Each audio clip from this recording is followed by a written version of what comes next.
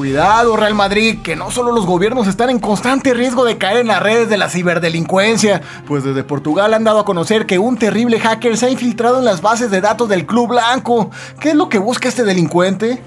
El diario portugués Correio da Manhã ha dado a conocer que un hacker de aquel país de nombre Rui Pinto ha sido detenido en Budapest por nada más y nada menos que haber hackeado los sistemas de seguridad cibernéticos del Real Madrid y ha tenido acceso de manera ilegal a cuentas bancarias, correos electrónicos, documentos y contratos de la entidad blanca. El Correio da Manhã detalló que este ciberdelincuente planeó con alevosía y ventaja este golpe en contra del Real Madrid, quien era uno de sus objetivos primarios, y al ser detenido se le incautaron 12 discos con la información confidencial que logró robarse gracias a un superordenador, por lo que ahora las autoridades investigan si toda la información que contienen esos discos es la única que posee este individuo o si bien hay más archivos robados que puedan ser localizados, ya sea de manera digital o en forma física. Además, aún no se desvela si estos 12 discos serían la única copia existente, por lo que el Real Madrid está muy alerta de esta situación y por lo mismo ya deben de estar trabajando en reforzar su seguridad cibernética. Por último, se ha reportado que el Real Madrid no ha sido el único club de fútbol afectado por este hombre, pues también hackeó al Sporting de Lisboa y al Dogen, y se dice que Rui Pinto no ha querido colaborar de momento con las autoridades en la investigación,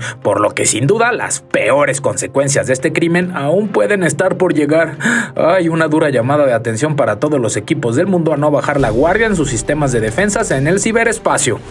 ¿Qué tal? Impactante noticia, ¿no? Y mucho ojo porque tampoco se han revelado las intenciones de este hombre de lo que pretende o pretendía hacer con la información, ni tampoco se actuó solo o pertenecía a alguna agrupación, como Anonymous, por ejemplo, así que estaremos al pendiente de la información para dártela a conocer.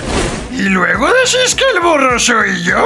Joder, macho, que no he alcanzado a borrar el historial de mi navegador, tío. Hostia, con razón tan preocupado, merengón, que he visto la cantidad de horas que pasáis encerrado en el aseo. Ya ven por qué yo siempre uso doble contraseña, ni hablar.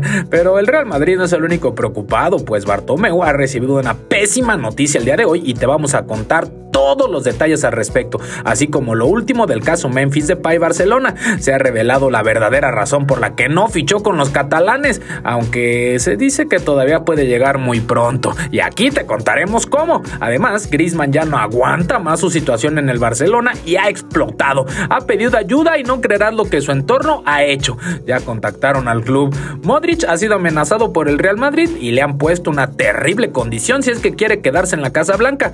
¿Estará dispuesto a tan gran sacrificio? Y no nos olvidamos de los partidazos amistosos de selecciones entre Países Bajos contra México y España contra Portugal. Te contaremos todos los detalles de lo sucedido en el reencuentro de Ramos con CR7 y el duelo Raúl Jiménez contra Van Dijk. Todo esto y mucho más aquí en Gambeta.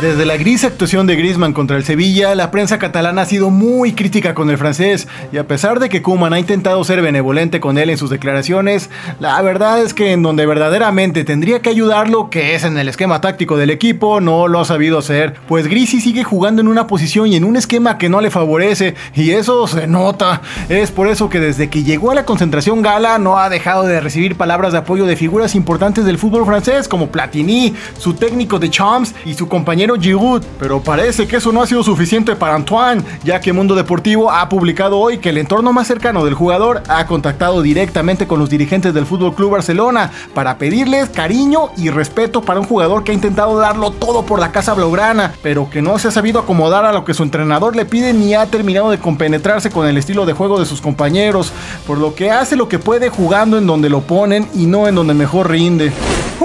Parece que Griezmann ya no aguanta más la presión y las críticas. Imagínense cómo debe de estar de desesperado para pedirle a sus allegados que intercedan por él. El pobre ya no siente lo duro sino lo tupido. A ver si con esto Koeman le da un reacomodo posicional. Igual que le dé un ojo a cómo lo usa de Champs en la Nations League, porque ya sabemos que con Francia es mucho más determinante que con el Barcelona. Y hablando del Barcelona, vayamos con Scarlett para que nos cuente de bote pronto cuáles son las pésimas noticias que ha recibido hoy Bartomeu. ¿Será que su peor pesadilla se está haciendo realidad? ¿Y cómo está eso de que el Real Madrid le ha puesto un ultimátum a Modrić? ¿De qué se trata? Y por favor, Scar, dinos cuál es la verdadera razón por la que Memphis Depay no firmó con los culés. ¿Es cierto que ya todo estaba arreglado? Pues entonces... ¿Qué onda, gambiteros? Bienvenidos a las mejores notas de bote pronto.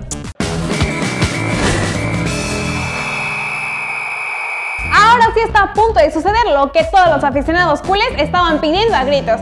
Y no me refiero a que Griezmann se termine de adaptar, ni que a Dembélé deje de lesionarse y por fin se comprometa, ni tampoco que Messi declare que pase lo que pase se va a quedar en el Barça, sino que la salida de Bartomeu de la presidencia del club ya está realmente a la vista. Pues Diario Sport ha dado a conocer que la moción de censura que presentaron los socios en contra de Bartomeu y la junta directiva para convocar a unas elecciones anticipadas ha sido aprobada, pues se juntaron las 16.521 firmas que se necesitaban para este supuesto, con un récord histórico de firmas recabadas por barcelonistas que decidirán mediante un referéndum si Bartomeu se queda o se va. Y como es fácil de anticipar, Josep tiene las horas contadas, pues el hartazo de los socios es tan grande que nadie se atreve a apostar por su continuidad. Así que nos mantendremos al pendiente para informarte cómo avanza este caso y cuándo se llevará a cabo este referéndum. Y ya que estamos hablando del Barcelona, déjame contarte la noticia que dio a conocer Sport3, en donde afirma que el Olympique de Lyon y el Barcelona ya llegaron a un acuerdo por Memphis Depay que constaría en 5 millones de euros más 10 en variables. Además, habrían convencido a Memphis Depay de bajar su salario para entrar en el tope salarial del equipo. Sin embargo, esta misma fuente asegura que ya con el trato cerrado y minutos antes de cerrar el mercado de fichajes, la liga les negó la inscripción al Barcelona, pues aún con la reducción salarial se pasaban del tope. Así que la única razón por la que Memphis Depay el día de hoy no está en el Barça no es ninguna otra que la cara nómina que le pagan los blaugranas a sus jugadores. ¿Ya ven por qué no llegan refuerzos Messi y Piqué? Para que se sigan quejando de que no hay proyecto deportivo cuando les llegue su chequezote. Pues los inmensos salarios de los pesos pesados del Barcelona no dejan contratar buenos jugadores porque ya no hay margen salarial para pagarles. Ahora, ¿quién tiene la culpa de que no lleguen bombazos, Si fueran un poco más solidarios, podrían hacer, por ejemplo, lo que hizo Tom Brady en sus últimos años con los Patriotas, que con tal de seguir ganando anillos del Super Bowl pidió que le bajaran el sueldo y con ese dinero poder contratar nuevo talento para el equipo. ¿Lo ven, amigos? Hay diferentes maneras de ser un líder, no solo con entrevistas reventadoras y luego pidiendo perdón, ¿no creen? Y para terminar, ya que estamos hablando del tema de reducción de salarios, déjame contarte que el Real Madrid está más preocupado en las barbas del vecino antes de poner las suyas a remojar. Y para evitar que le suceda lo mismo que está sufriendo el Barcelona, que sí es culpa de la directiva y es una pésima gestión salarial, han decidido ponerle un ultimátum a Luka Modrić para que pueda continuar en el club blanco. Pues según Diario Marca, el croata termina contrato en junio y le habrían dado una única opción para seguir en el club, y esta sería bajarle el salario, a lo que la misma fuente dio a conocer que Luka habría aceptado sin problemas y de manera solidaria, pues él quiere continuar siendo merengue y no quiere ser una carga para su club. Acciones como esta creo que se deberían de reconocer doble o triple que cualquier otra. Estos son los jugadores que todos queremos en nuestro equipo siempre, por eso la afición quiere tanto a Modrić. Bueno, gambeteros, eso fue todo. No olviden seguirnos en todas las redes sociales, compartir todo nuestro contenido y dejarnos todos sus comentarios. Aquí le dejo el Instagram de Paco, Waldo y mío para que también nos den follow. Los TQM les mando un beso y ahora sí continuamos con Gambenidos.